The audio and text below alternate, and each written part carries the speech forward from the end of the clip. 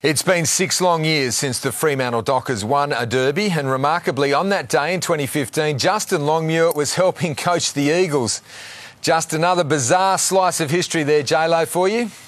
Well, yeah, it is probably more coincidental than bizarre, but I've been on both sides of the win-loss ledger for both clubs, so we get another opportunity this week to see what side we finish on.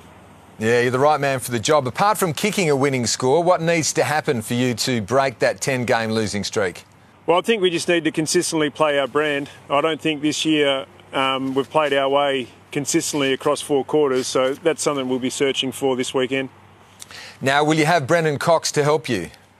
Yeah, he's genuine 50-50. He's did a pretty good job of rolling that ankle, so yeah, we'll wait and see how he progresses through the week, and we'll give him to Sunday to see if he comes up. He's a very important player for us, so we'll give him as much time as possible.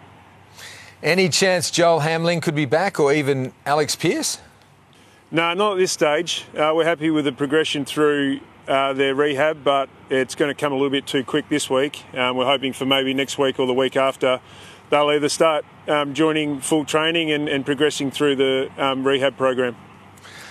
Well, that's good news, but you didn't seem too concerned by Nat Fyfe kicking 1 goal, 12 behind so far this year. How does he feel about that?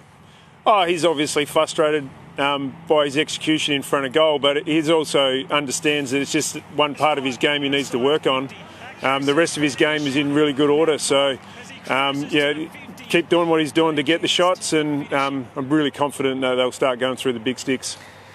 And what do you expect from a team that's been thrashed by 97 points? Simo even called the players weak.